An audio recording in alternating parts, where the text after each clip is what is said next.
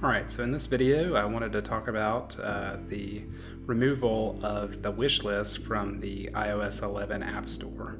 So the App Store has a lot of updates and so forth, and just something that I noticed is that there's nowhere that the wish list is now found.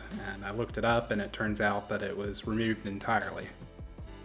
I was a little annoyed about this, but I thought about it for a few seconds and came up with a pretty simple solution, which is that there is a way to just share each type of app to a note in Notes. To show you how to do this, you'll find an app somewhere that you might want to save for later, and you'll tap on that, and then there are these dots up here, and then up here you have this option to add to Notes, and from there you can select a note that you want to add your item to, and I've already made a little list there, so I just have that, and you can also add text in that top field, but you can just hit save there and it just appends to the bottom of the note is what's going on.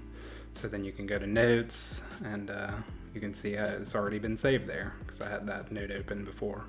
So we can go back and go to another app just to show you that it's actually adding new things to the list for sure. So say we're thinking about this Mixtures app right here, and you can just tap that, and again you can go here and you can add it to the notes like I did before, but you can also add it to lots of other things. If you just don't like Notes, you want to switch to Evernotes or something else, you can use whatever you want.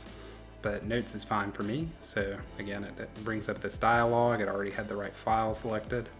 So I just added that, and then it just appends to the bottom of the note. And it's pretty simple. And you can see it taps, and then we'll go to whatever app you want to tap on. So anyway, I think this solution is decent enough in spite of the mild inconvenience. I appreciate you watching.